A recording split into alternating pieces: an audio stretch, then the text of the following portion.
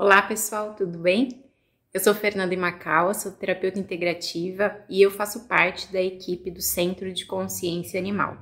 E hoje eu vim trazer para vocês o relato de alguns pontos da comunicação que foi feita com Luz. Luz foi um gato que viveu aqui nesse plano até aproximadamente um mês atrás. Ele tinha um irmão de ninhada que foi acolhido, né? E eles integraram juntos uma família multiespécie. E a tutora do Luz nos procurou para buscar compreender alguns pontos, né, alguns aspectos da vida e da morte do Luz. Então, um desses aspectos era o comportamento que ele demonstrava, né? Ele demonstrava bastante medo e ela entendia ele como um gato bastante assustado. Então, ela perguntou por que ele era tão assustado, né? Ela queria compreender isso. E aí ele falou: é verdade, eu sou meio medroso, e riu. E ele riu de uma forma muito natural, muito leve. E ele continuou: meu irmão é muito mais corajoso e desbravador que eu. São as experiências que vivemos que nos desenvolveram dessa forma. Até agora eu não vejo o meu medo como um problema, é apenas uma característica. Quando for o momento, eu terei oportunidade de desenvolver isso, e se houver necessidade.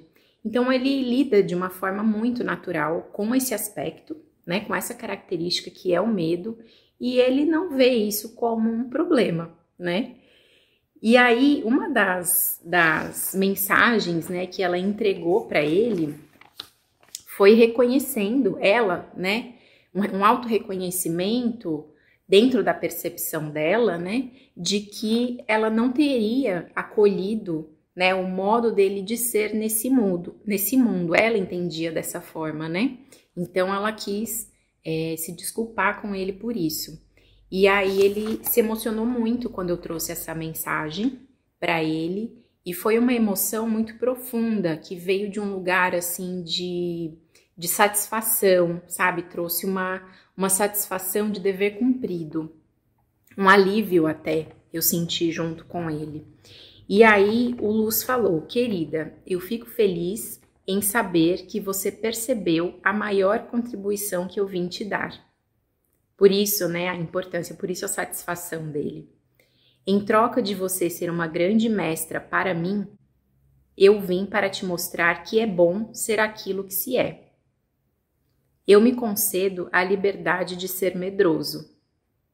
E a mim é concedida a companhia do meu irmão há tantas vidas. E aí ele mostrou que ele e o irmão já convivem, né, de outras experiências, de outras existências. Meu irmão é um ser corajoso, pode até ser bruto ou rude às vezes. E assim nós nos auxiliamos. Ele também aprende comigo e eu aprendo com ele. Sempre que nos permitirmos ser o que somos, sempre que aceitarmos com verdade as nossas vulnerabilidades, a força maior permitirá que a gente se complete através do outro. Assim como quando aceitamos os nossos pontos bem desenvolvidos, aquilo que vocês chamam de qualidades, dons e pontos fortes, também somos conduzidos pela força maior a nos aproximarmos de quem precisa da nossa contribuição. E aqui, quando ele fala sempre que nos permitirmos, esse nos ele não se refere só a ele e ao irmão, ele se refere a todos nós, né, a todos os seres. E eu achei muito importante, muito bonito ele ter compartilhado essa perspectiva, né, do quanto o fluxo se torna natural quando todos os seres, né, aceitam as próprias características. E eu quis compartilhar isso com vocês aqui. Eu achei bem interessante para poder trazer para vocês. E um outro aspecto muito bacana, né, muito curioso que ele compartilhou nessa comunicação é que ele escolheu nessa experiência junto a essa tutora para poder absorver conhecimentos dela da medicina. E aí ele mostrou que ao entorno dela, ela traz várias informações, né? Ela trabalha como médica e ela traz várias informações. Então, o convívio com ela possibilitou que ele absorvesse, né? Não de forma racional, como um estudante, né? mas de certa forma ele absorveu essas informações e essas informações vão servir para ele em outras experiências. Tá bom, gente? Então é isso hoje o que eu quis trazer e compartilhar. Eu agradeço muito à tutora, né, e ao Luz por ter trazido esse conhecimento pra gente.